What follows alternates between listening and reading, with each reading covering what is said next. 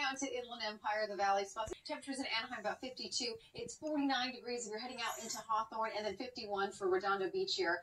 But here's where we're heading today. We're back to the mid-70s downtown. It's the low 70s for Inland Orange County. 78 degrees if you're heading out into the Inland Empire, and just nice out towards the valleys, about 79. And if you're making your way towards the beaches, 67. The mountains, 57. 83 in the low desert and the high desert. All right, there it is, 72. More to come in a full forecast in just a bit. We'll talk about chances of rain.